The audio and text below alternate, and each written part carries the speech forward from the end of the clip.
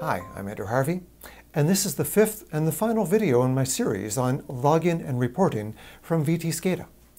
The first 4 videos covered the basics of all the tools built into the program for both login and reporting. In this video, I'm going to go beyond the basics to show you a few extra features. Now first I want to tell you that Trihedral has agreements in place with 2 companies, Scitech, maker of Excel reports, and Ocean Data Systems, maker of Dream Reports. You could use either one of those programs to enhance the report generating abilities of our program. Full information is available on our website at www.trihedral.com.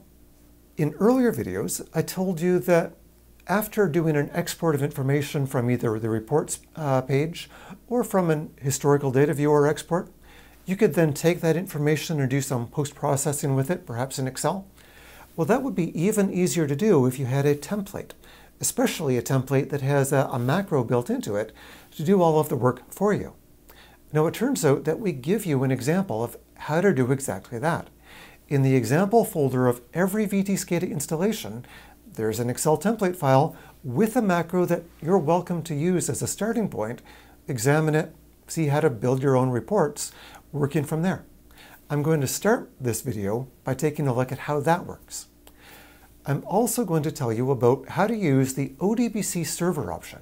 Now with that, you can take any third-party program that's able to make an ODBC connection to a database and run SQL queries, and then you can query the VTScada log tag database to pull out any information you want. As well, you can also access complete records of all driver status and error messages, the alarm history, and current alarm status. So let's take a look at how that works as well. I'm going to start with the sample Excel template. Now, going to the reports page, I'm going to choose a standard report as the starting point because I want to extract raw data to work with. Now I'm going to choose a single tag to work with, perhaps the valve flow. And next time period, well, say the last 2 hours. Having chosen all of these, I'm now going to make sure that I choose the screen display. Now that's an important step. With screen display and only with screen display, I get the option to choose a template file. Browsing for that, I'm going to find that in my VTScada examples folder, I've got, well, there are 2 templates to work with. Example 1 in 2 different formats is a fairly simple example. I'm not going to take the time to look at that. We'll go right to the better one, example 2, which has got a fairly nice macro in it that we can see how it works. There are 2 different versions of the file depending on which version of Excel you have, either an older one or a newer one. I'll choose the newer version, and now what's going to happen is that the output from the report will be sent to this template for processing, and then we'll see the result once the processing is complete. We'll run the report. It takes a few moments to generate. Now this is a macro-enabled Excel file. I mean, that's the whole point. So you will probably have to adjust your security permissions to allow that macro to run. Now, in the background, I see that I have my Excel report. I just need to do a quick refresh on that. I'm going to minimize and reopen it just to tidy up my screen. And here we can see I've got a header in a gorgeous shade of pale green. There are some 1,800 data records were exported from the last 2 hours. But rather than have to see all of those records, the macro is automatically done a grouping so that they're hidden away for me. I could click the plus sign to expand that. It's also added in a couple of labels and done a sum, an average, standard deviation, and a variance on all of the collected information from the flow. You're able to access the entire Excel function library to create any kind of report you want to do. You could just as easily put a pie chart in here. Now, one little thing to be careful of, the total might look a bit large. Remember that this is just taking all of the raw values. Now, if that represented gallons per minute, but I've got a fresh value being collected on a second-by-second basis, it's not doing the same processing that the totalizer tag would do it. So be aware that inside of your Excel template, you may need to do a bit of extra math to make sure that the numbers are what they're supposed to be.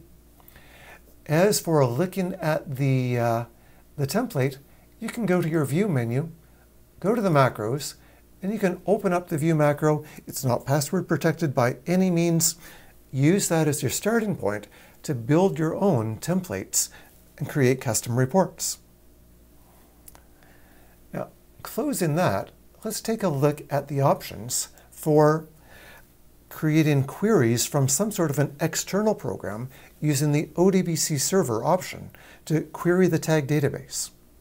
Now, this next example is going to require a few prerequisites, and naturally, everything you need to know can be found in the VTScada help files within the section on SQL queries.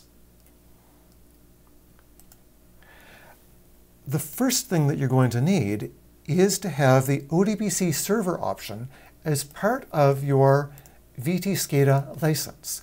You can check whether or not that is enabled by opening the About VTScada dialog and checking for ODBC server.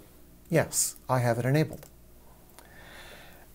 The second thing is that you must install the VTScada ODBC driver. Now that comes with the product, and it's a quick little install program you can run so that you're able to then query the VTScada data store using that driver.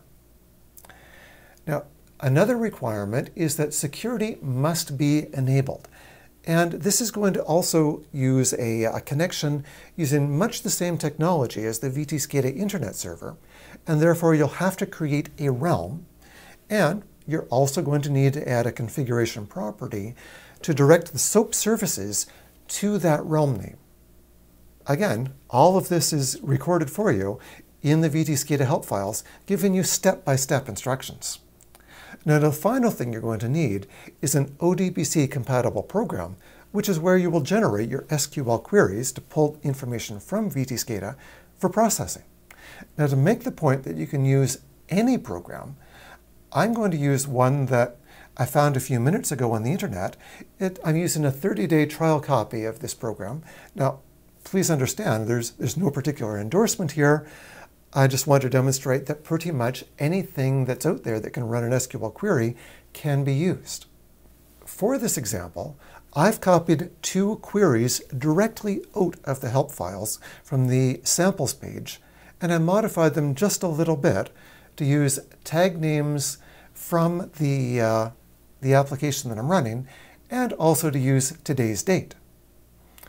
When I run these queries, here, what I'm doing is querying the alarm history for any alarm that was acknowledged by an operator with my name today. And I can see that, yes, I've acknowledged 2 alarms so far.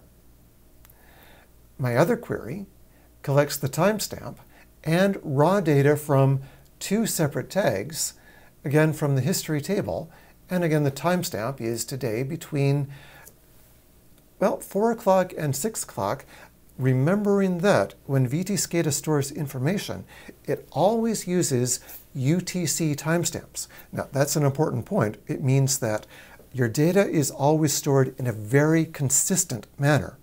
But when you query it later on, you will have to adjust for your local time zone. The results of that are easily displayed, and then I can take this raw information to send it anywhere. Now, if there's a null, that simply means that at any particular moment, one of the tags was recorded, but down to the millisecond value, the other tag might not have been. So I can see back and forth that some tags had, the valve might have been closed and therefore nothing happening, or it could have just been bouncing back and forth between the 2 with different timestamps on the raw values. In any case, the point is that I can now access anything from VTScada and then process it however I want for any report. And with that, that wraps up my series on logging and reporting in VTScada. If you have any further questions, well, don't forget to check the help files. After all, everything that I know, I make a point of writing it down there so that you can read it at your leisure anytime you need it. Thanks for watching.